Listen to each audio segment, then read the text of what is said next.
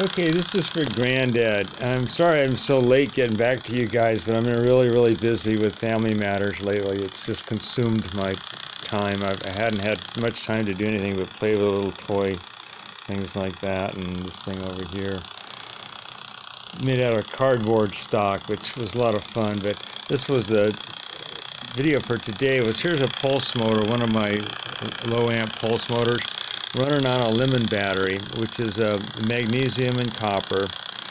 And Granddad's back into these homemade batteries now, and he's having a lot of fun with them. And I happen to have a lemon tree in my backyard, and I posed the question to Granddad, what if I plugged in these electrodes into a growing lemon that's first started out green and let it grow?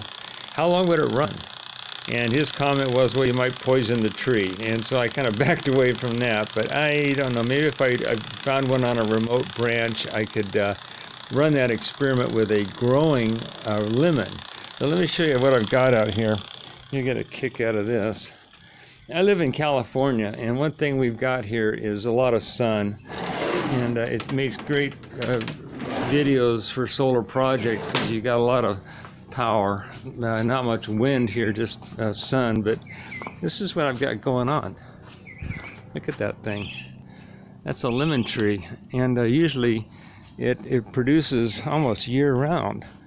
And look at all these things, and I wonder how many kilowatts of power I could pull out of my tree if I plugged in electrodes into my tree. What can I power with it? And I've also got an orange tree over here too, and those are oranges, California navel oranges. They're real good.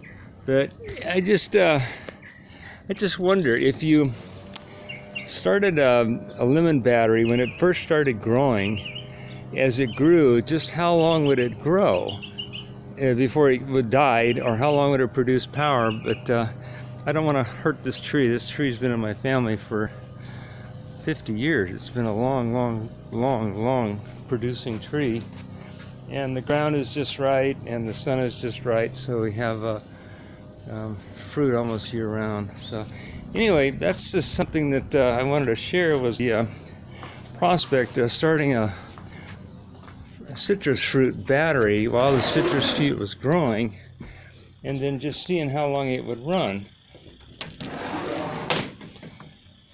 I don't know, might be very short-lived. But anyway, this thing here, I don't think it's going to run a long time.